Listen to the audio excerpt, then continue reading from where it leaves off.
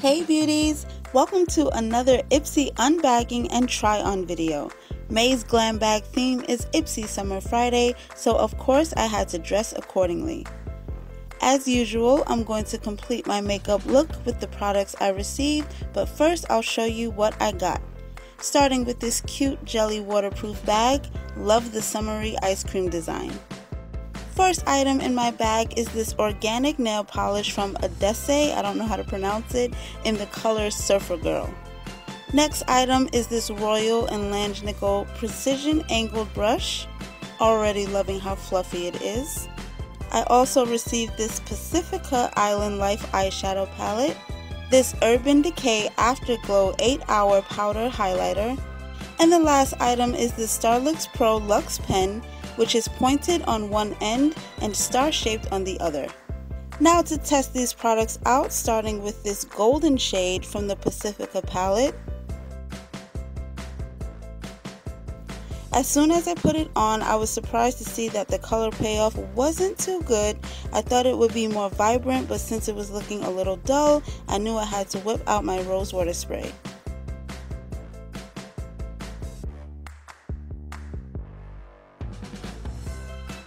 And as you can see, wetting the product makes a big difference. Adding a second coat to each eye so the color really comes through.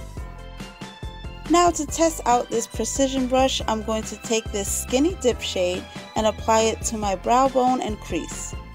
And always remember to tap off excess product, never blow on your brushes.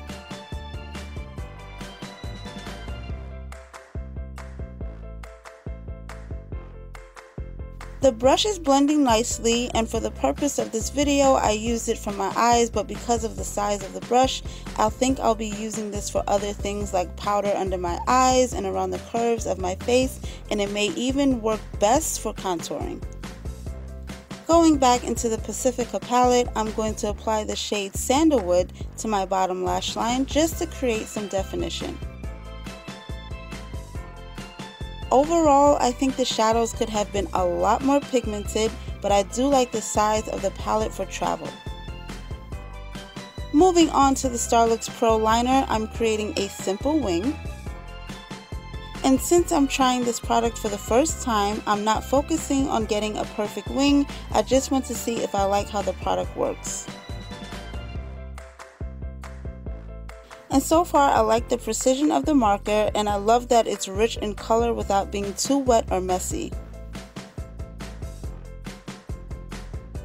It's hard for me to find a liquid liner I'll have great control over, so I think I'll be using this quite often.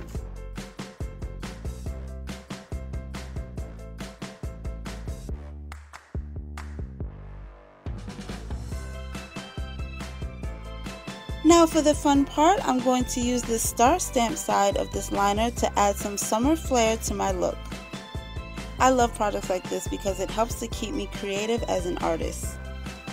And at this point I noticed my wing liner was so uneven, but I didn't care because I was having fun with these stars, and that's exactly what makeup should be anyway, fun. Finishing my eyes off with a few coats of mascara on my top and bottom lashes.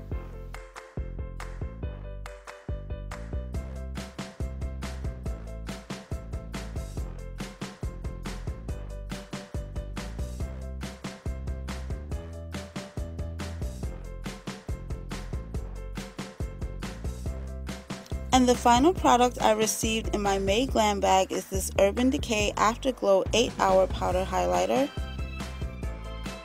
And immediately I was happy to see the glow come through, and I didn't even have to wet the product, so I can only imagine how much more this would pop if I did. Now that my look is complete, my favorite products from this month's Glam bag has to be the eyeliner and the highlighter. I'll definitely be using these all summer long. So that does it for today's video. I hope you guys enjoyed this Ipsy summer themed look. Please don't forget to like, comment, and subscribe, and I will see you in my next video. Bye beauties!